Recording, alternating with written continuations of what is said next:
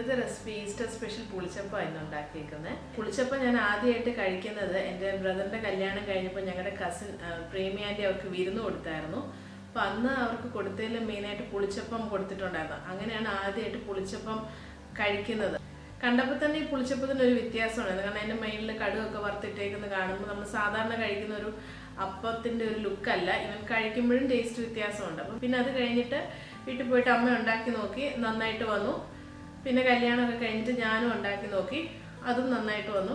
അപ്പോൾ ഞാൻ ഓർത്ത് ഇപ്രാവശ്യം ഈസ്റ്റർ സ്പെഷ്യലായിട്ട് പുളിച്ചപ്പം തന്നെ ഉണ്ടാക്കാം. അപ്പോൾ നമുക്കിനി റെസിപ്പി കണ്ടു നോക്കാം.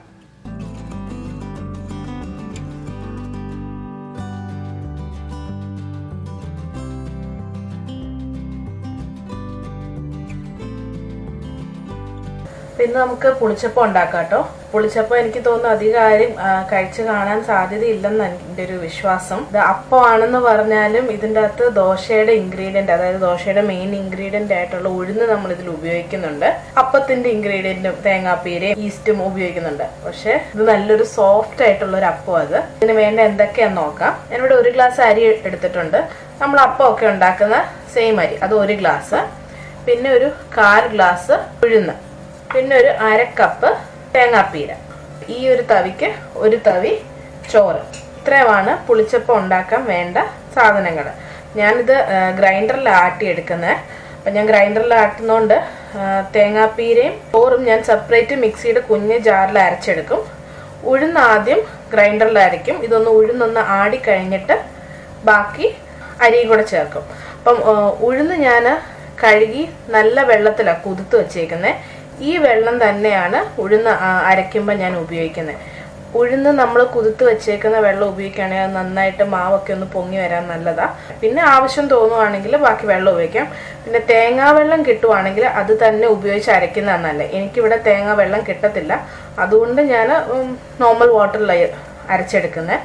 നാട്ടിലൊക്കെ നിങ്ങൾക്ക് തേങ്ങയുടെ വെള്ളം കിട്ടുവാണെങ്കിൽ ആ വെള്ളം ഉപയോഗിച്ച് മാവ് അരച്ചെടുക്കുവാണെങ്കിൽ കുറച്ചുകൂടെ സോഫ്റ്റായിട്ട് കിട്ടും. നമുക്കിത് അരച്ചിട്ട് ഞാൻ കാണിക്കാം.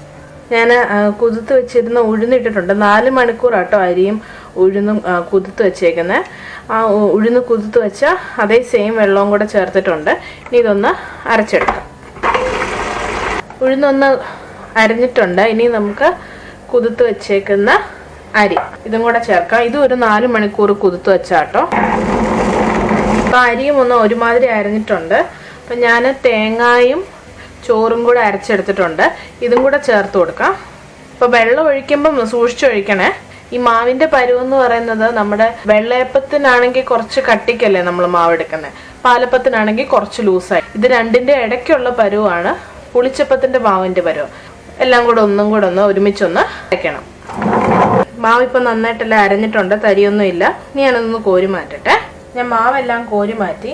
ഇനി ഈസ്റ്റ് കലക്കാം. 1/4 ടീസ്പൂൺ ഈസ്റ്റും 1 ടീസ്പൂൺ പഞ്ചസാരയും ഒന്ന് മിക്സ് ചെയ്തിട്ട് ഒരു 2 ടേബിൾ സ്പൂൺ വെള്ളവും, ചെറു ചൂടുവെള്ളം കേട്ടോ, നമ്മൾ കുഞ്ഞുങ്ങൾക്കൊക്കെ കൊടുക്കത്തില്ലേ, അത്രയും ചൂട് മതി.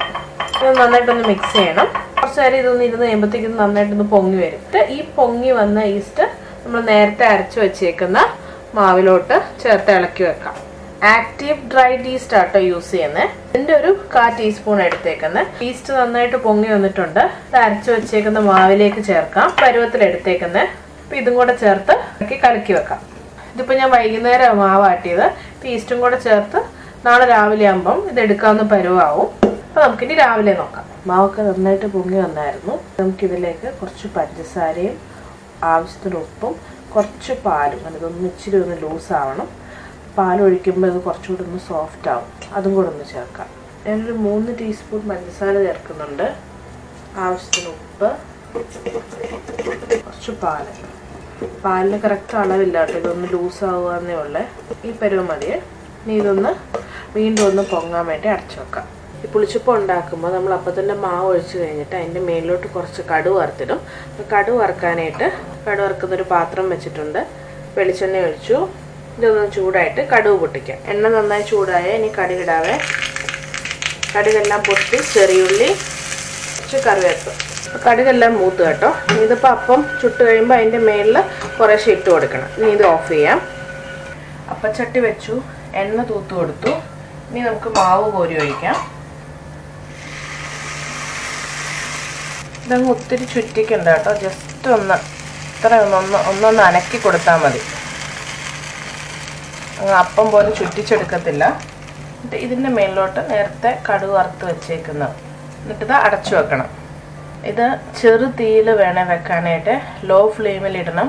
കാരണം പണ്ട് നാട്ടിലൊക്കെ ചെയ്യുന്ന അമ്മയൊക്കെ ചെയ്തുകൊണ്ടിരുന്നത് ഈ അപ്പം ഉണ്ടാക്കിയിട്ട് ഇതിൻ്റെ മേളിൽ ഒരു പാത്രം വെച്ച് അതിൻ്റെ മേളിൽ തൊണ്ട് കനലിടും. അപ്പം മേളിലും താഴെയും ഒരുപോലെ വേവും. ഇപ്പം നമുക്കിവിടെ ആ ഓപ്ഷൻ ഇല്ലാത്തതുകൊണ്ട് ചെറു തീയിലിട്ട് വെച്ചാലേ മേൽഭാഗവും വേവത്തുള്ളൂ. കാരണം ഇത് ഒത്തിരി ചുറ്റിക്കാത്തതുകൊണ്ട് മേളിൽ നന്നായിട്ട് വേവാനായിട്ട് ഇത് അടച്ച് വെച്ച് ചെറു തീയിലിടണം.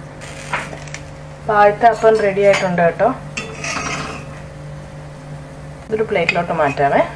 ഒരു തവി മാവും കൂടെ ഒഴിച്ചു. ഇതും ഒന്ന് ചെറുതായിട്ടൊന്ന് തിരിച്ചു കൊടുത്താൽ മതി. ഇത് അടച്ചു വെക്കാം. പുളിച്ചപ്പത്തിന് ഏറ്റവും നല്ല കോമ്പിനേഷൻ മല്ലിയിട്ട കറികളാട്ടോ. ഒന്നും ഇതിന് നല്ലതല്ല. നമ്മൾ വെള്ളയപ്പത്തിനൊക്കെ എടുക്കുന്ന കറികളില്ല, തേങ്ങാപ്പാൽ ഒഴിച്ച് ചിക്കൻ കറി അല്ലെ മട്ടൻ അങ്ങനത്തെ കറികൾ. ഇപ്പം വെജിറ്റേറിയൻസ് ആണെങ്കിൽ ഉരുളക്കിഴങ്ങ് കറി വെക്കത്തില്ലേ നമുക്ക് ചപ്പാത്തിക്കൊക്കെ, മല്ലിയിട്ട് തേങ്ങാപ്പാലൊക്കെ ഒഴിച്ച്, അതാണെങ്കിലും നല്ല, അതായത് നല്ല എരിവൊക്കെ ഉള്ളൊരു കറിയാണ് ഈ പുളിച്ചപ്പത്തിന് നല്ലൊരു കോമ്പിനേഷൻ. പിന്നാണെങ്കിലും എല്ലാവരും ഈസ്റ്ററിനെ ഒന്ന് ട്രൈ ചെയ്ത് നോക്കണേ. അപ്പം ഞാൻ ബാക്കിയുള്ള പുളിച്ചപ്പവും കൂടെ ചുട്ടെടുക്കട്ടെ. എല്ലാവരും ഇത് ഈസ്റ്ററിന് ട്രൈ ചെയ്ത് നോക്കണം. കാരണം നമ്മളെപ്പോഴും പാലപ്പവും വെള്ളയപ്പവും ഒക്കെ അല്ലേ. അപ്പോൾ ഇപ്രാവശ്യം ഒന്ന് മാറ്റി പിടിച്ച് നോക്കട്ടെ. എന്നാണ് എല്ലാവർക്കും ഇഷ്ടമാവും. അപ്പോൾ എല്ലാവരും ഉണ്ടാക്കിയിട്ട് ഫോട്ടോസ് അയച്ചു തരുമെന്നും പ്രതീക്ഷിക്കുന്നു. കാരണം നിങ്ങൾ എന്തെങ്കിലുമൊക്കെ ഒന്ന് ഉണ്ടാക്കിയിട്ട് ഫോട്ടോ അയച്ചു തരുമ്പോൾ അത് ഭയങ്കര സന്തോഷം കേട്ടോ കാണുമ്പോൾ. അപ്പോൾ അടുത്ത റെസിപ്പിയിൽ കാണാം. പുളിച്ചപ്പത്തിന് റിവ്യൂ ഒന്നും എടുത്തിട്ടില്ല, കാരണം രാവിലെ ഉണ്ടാക്കി കൊടുത്തത്. രാവിലെ ഓഫീസിൽ പോകുന്ന തിരക്കൊക്കെ കാരണം അതിന് റിവ്യൂ പറയാൻ പറ്റിയില്ല. പക്ഷെ കഴിച്ച ആളോട് അഭിപ്രായം ചോദിക്കാം. എങ്ങനെയുണ്ടായിരുന്നു പുളിച്ചപ്പം? നല്ലതായിരുന്നു. ഒരു ഡിഫറൻസ് ഉണ്ട്. സാധാരണ അപ്പം പോലെയല്ല, കുറച്ചുകൂടെ ഒരു സ്പോഞ്ചി ആയിട്ടുള്ള കടുക് വറുത്തൊക്കെ ഇട്ട് ഒരു ഡിഫറെൻ്റ് ആണ്. കല്യാണത്തിന് ശേഷമാണ് ഈ പുളിച്ചപ്പം എന്ന് പറയുന്ന സാധനം ഞാൻ കണ്ടത്. നല്ലതാണ്, ഡിഫറെൻ്റ് ആണ്.